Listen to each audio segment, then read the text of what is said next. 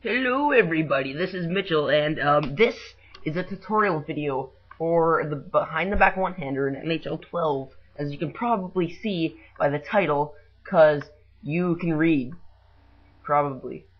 But before I start, I just want to say a couple things, and the first of which is I'm sorry for the audio quality. The audio quality on this video is probably going to be really bad because I don't have the mic that I normally use to record commentaries and such.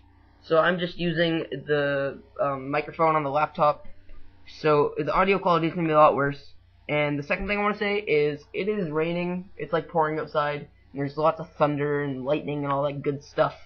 So if you hear a loud noise, it's probably the thunder and not somebody getting beat to death with a sledgehammer or something like that. And the third thing is I want to say thank you to you guys because we have 50 subscribers now. And most people are probably like, 50 subscribers isn't even a lot, you suck. You should need to get something good amount of subscribers before you say thank you because you're terrible and you should go die in a hole somewhere in Libya. But, now I forget what I was going to say. Oh, but thank you guys for subscribing and watching our videos and stuff because without you guys, it would just be me and Tyler subscribed to us and nobody would watch our videos and we wouldn't have 50 subscribers and I wouldn't be here saying this. So thank you. I would like to thank you all, each and every one of you, every one of you watching this video. So let's finally get into this tutorial video now. So guys, to do the behind back one-hander with a left-handed player, you're gonna put your right stick to the very left, so about 9 o'clock, and then drag your right stick down from 9 o'clock to about 7 o'clock. So that'll make you do a little toe drag, and then after that, to put it behind your back, you're going to hold LB and then flick to down and to the right. So that's hold LB and then flick down to the right to put it behind the back. But this guy doesn't really have no control.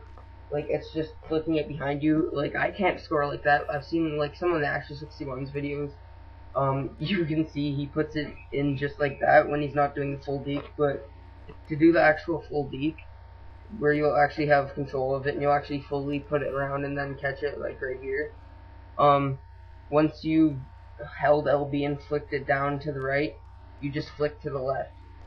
So with the right stick, to do the whole deep with the right stick, you bring it to the left, so about 9 o'clock, drag it down to 7 o'clock, hold LB, flick it to 5 o'clock, and then flick it straight back to 9 o'clock.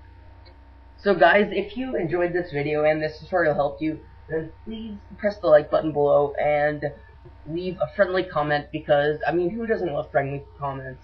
Friendly comments are just the best, and if you do those things, then I will probably cry tears of joy, and it will be amazing. But if you did not like the video and the tutorial didn't help you, then please leave a comment telling me what I could have done better or what you didn't explain, and then so next time I can try to make a better video or help explain it better and more good, if you will. That didn't make any sense, but I don't care, because I would like to thank you guys for watching this video, and I will see you later. Goodbye.